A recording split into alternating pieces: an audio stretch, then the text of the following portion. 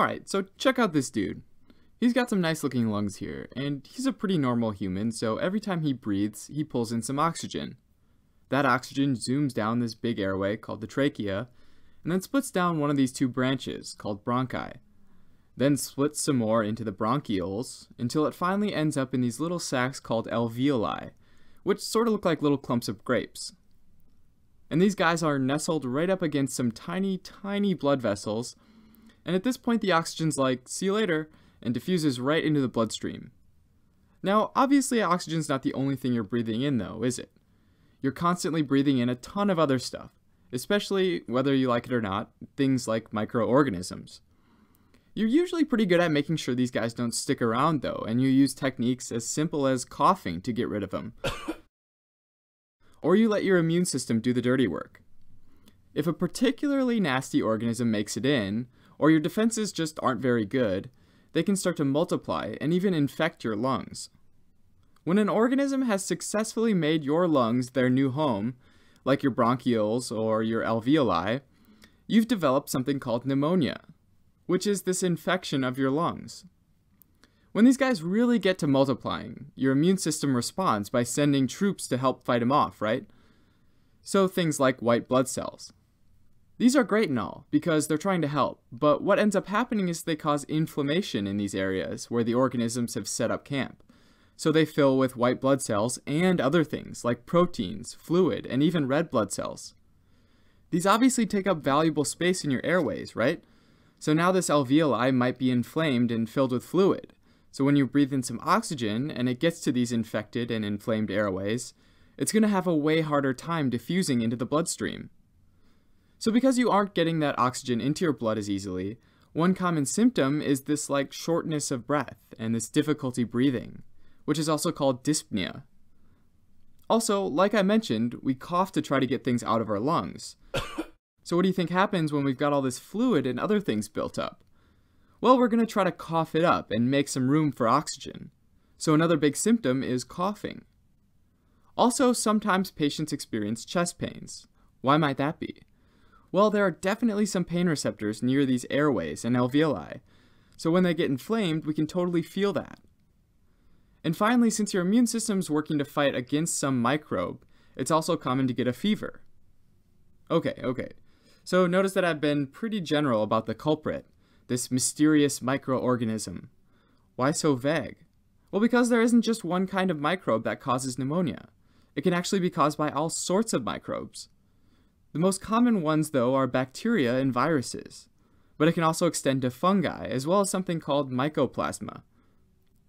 Between viruses and bacteria, though, bacteria wins out and is the most common cause of pneumonia in adults, especially one called Streptococcus pneumoniae, also sometimes known as pneumococcus. But just remember, it doesn't necessarily have to be caused by this one bacterium. Other bacteria that may cause pneumonia are ones like Haemophilus influenzae, Legionella pneumophila, and Staphylococcus aureus.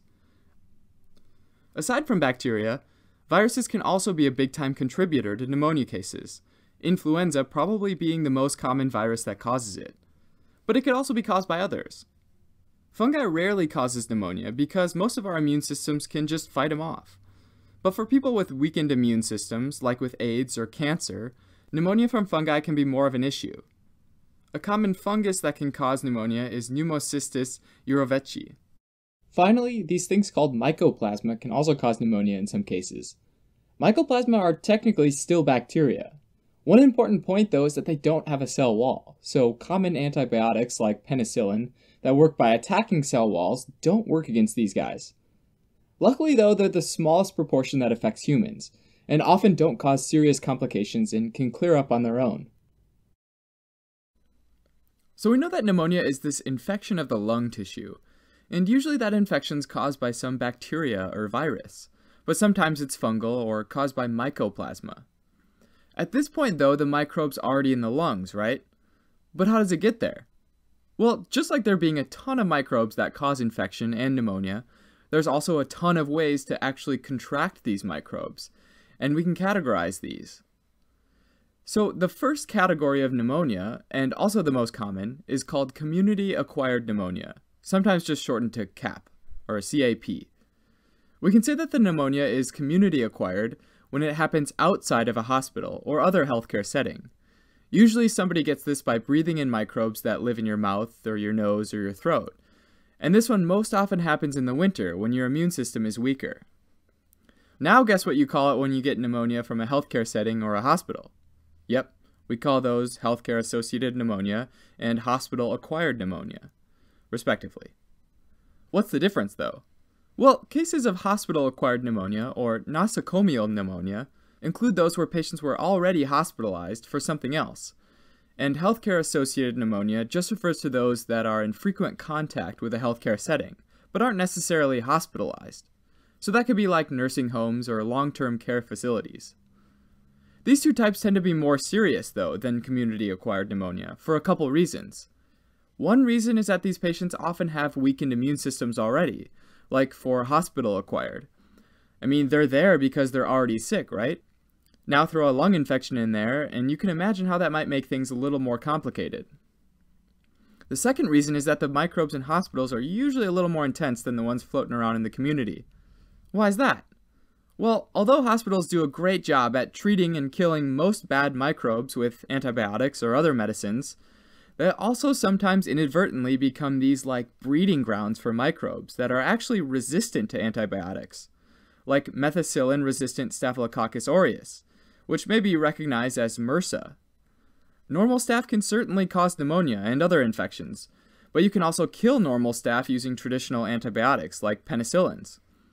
MRSA, on the other hand, is like this mutant super staph that isn't affected by normal antibiotics, making it a lot harder to treat. Another important and more serious type of bacteria is Pseudomonas aeruginosa, which also tends to be more resistant to traditional antibiotics. Alright, and one other type of pneumonia that's worth mentioning, and is along the same lines, is called ventilator-associated pneumonia. Sick patients often need help breathing, right? So they'll be connected to what's called a ventilator. If microbes somehow get in through the tube, they'll be sucked into the lungs, which can cause infection and pneumonia, especially for these patients that are already weak or sick.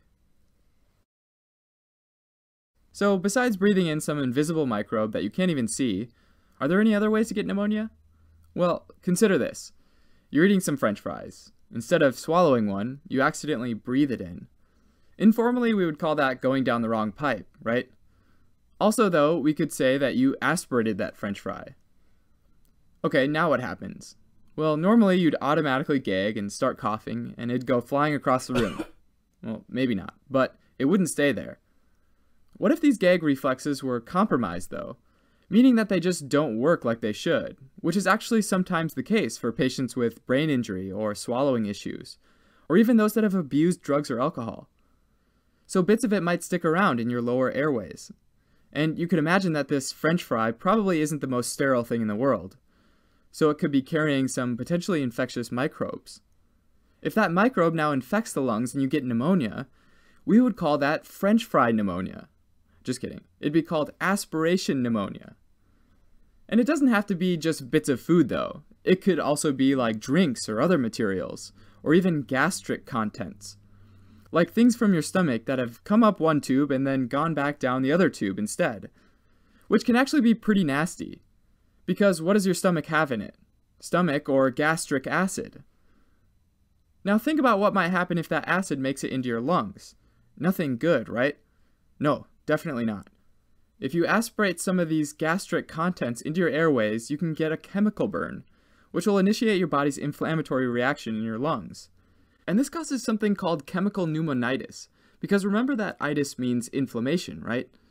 And what's even worse is that after this initial chemical burn, patients are often more susceptible now to infection from pathogens due to this weakness of their airways, and therefore they might develop pneumonia more easily.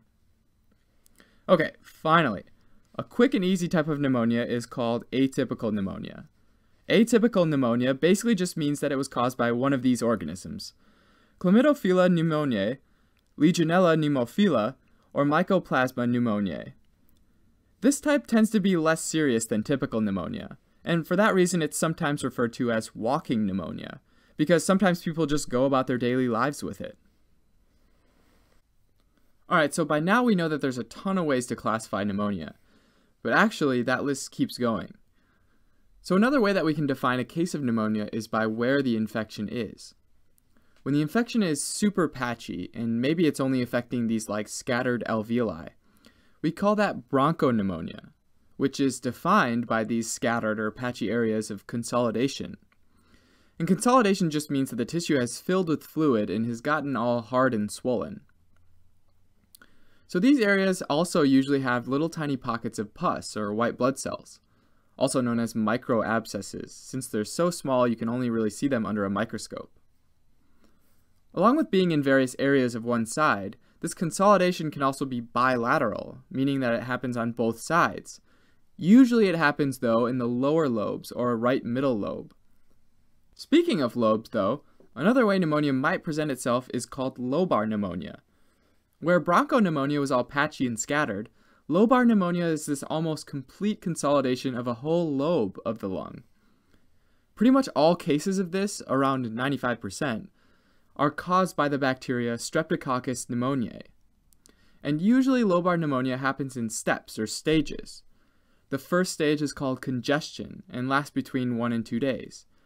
This is where the vessels start filling with fluid. The next stage is called red hepatization, between day 3 and 4.